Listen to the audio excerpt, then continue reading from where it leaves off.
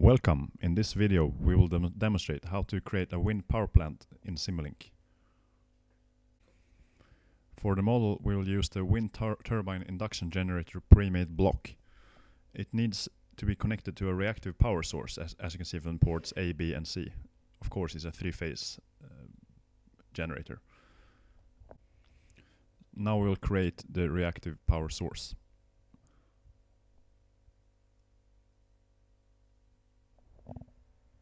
First, we'll use the three-phase programmable voltage source to provide the three-phase power. It has the A, B, and C ports and the 0 for ground. We'll connect it to a transformer, as it will be done in real life, because the voltage source uses a high voltage. We'll set it to 25 kilovolts.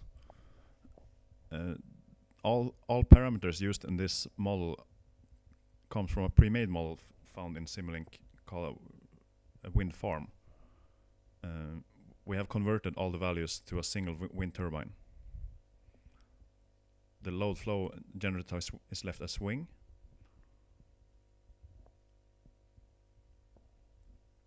Then now we'll put in the parameters for the transformer. The winding 2 should be set to YN, and we'll leave the saturable core as unchecked.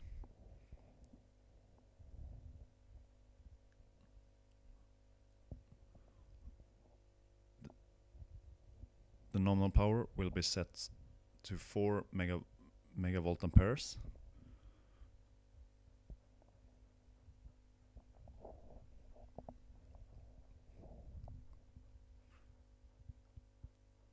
And we'll set the winding 1 to 25,000 as per the voltage from the voltage source. And then we will transform this down to 575 volts, because this is what's used in the wind turbine induction generator.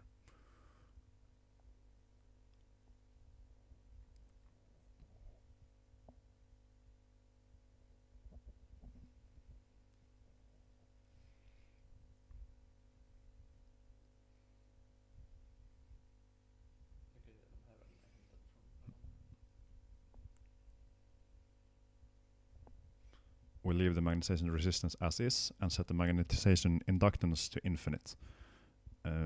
We could model this with a different values, but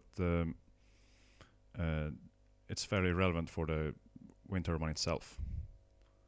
And all advanced settings are left as they are. Both the transformer and the voltage source needs to be connected to a ground. And the transformer ground needs to be connected through a resistor, so we'll set that up now.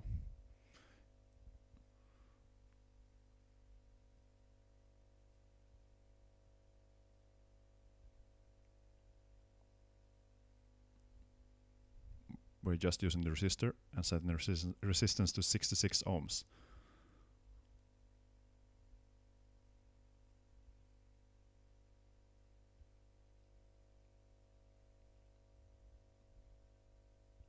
And then simply using the ground block.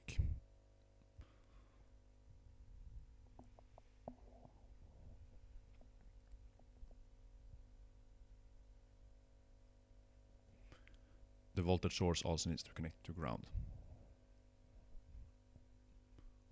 Finally, we add the capacitor. The capacitor can be used to create reactive power when connected to a voltage source. We're setting it to delta connection.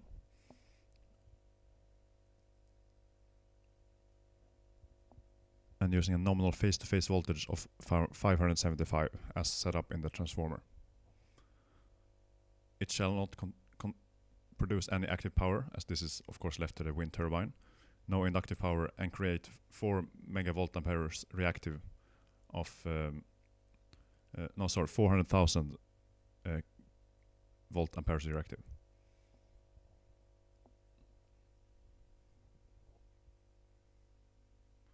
And finally we connect all the branches together.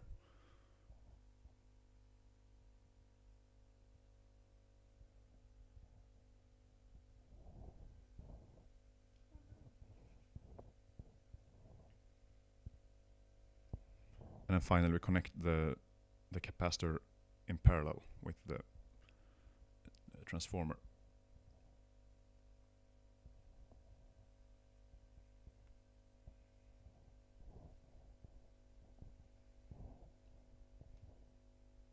The reactive power source is now complete.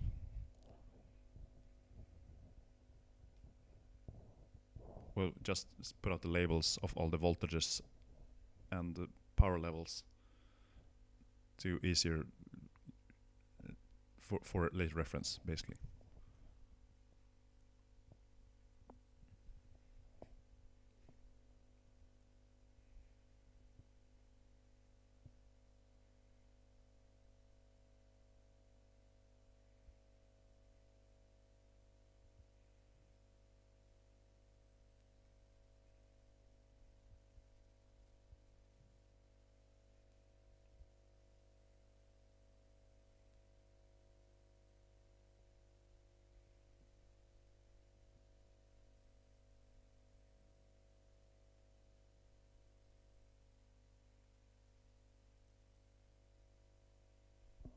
Now we'll set up the generator data in the wind turbine induction generator.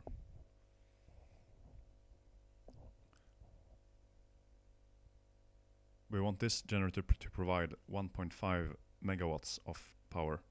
By default it's set by 1.5 megawatts divided by 0.9, so just remove that and leave the other parameters as they are.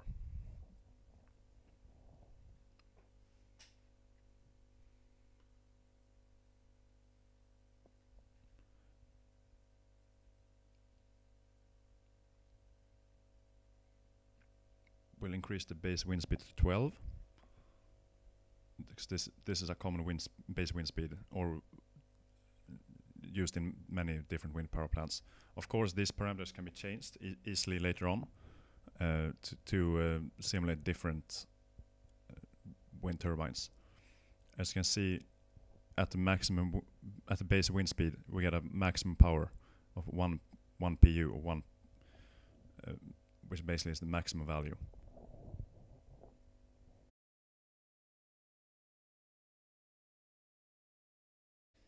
We will now construct the output stage of the model. From M, there will be several outputs, so we put a bus selector to choose which outputs we're gonna use. And if we double click here, we delete these default signals and select our P and Q, which is active and reactive power. And since the outputs are in PU, that's per unit, we need to put gains to get it back to actual power. So if we put the gain 1.5 million, we'll get back to watts. We then insert outputs so we can retrieve the values that's being put out by the model. We can rename them to P outs and Q out, so we later will find them easier. And then we connect the bus to the gain and to the outputs.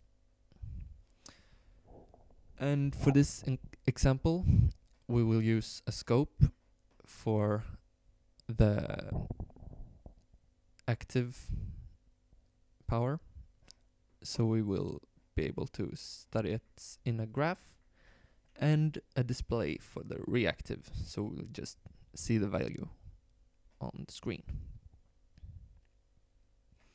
And we will now construct the inputs. On the wind turbine induction generator block, we have a trip, and that's basically a switch that determines if it's on or off. So we set an input here, so if the trip is 1, it will shut off the turbine. So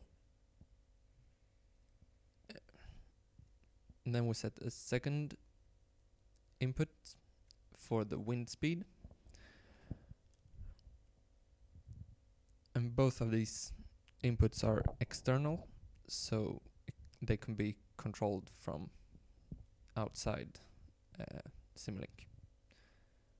Then we need to set up the power GUI. We set it to phaser type because the wind turbine works with phasers.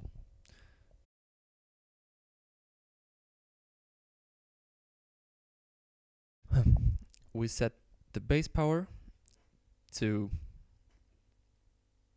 10 million volts amperes, and then we show it in volts and watts, and that's it. Now you could think that we can run the model, but we don't have an external input to the wind. So instead, for this example, we use a step that we configured to go from 1 to 12 meters per second, since 12 is our base wind speed. And now we're almost done. We just need to set the model configuration parameters. We switch to fixed step size and set it to something small, like 0.001, and let the simulation run for 30 seconds.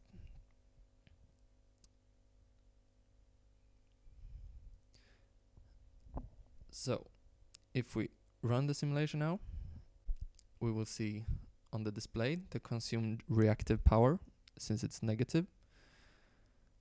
And if we open the scope for the active power, we see some strange lines, and that's because we don't display all the values. So we need to change in history and set no limits for data points, but we still don't have any values, so we need to run the simulation again. And now it's done, and we can see, if we zoom out, that we have some transients, and then we get a stable steady state value for the power. As expected, the value of the signal is approximately 1.5 megawatts, which is the rated power for the wind turbine.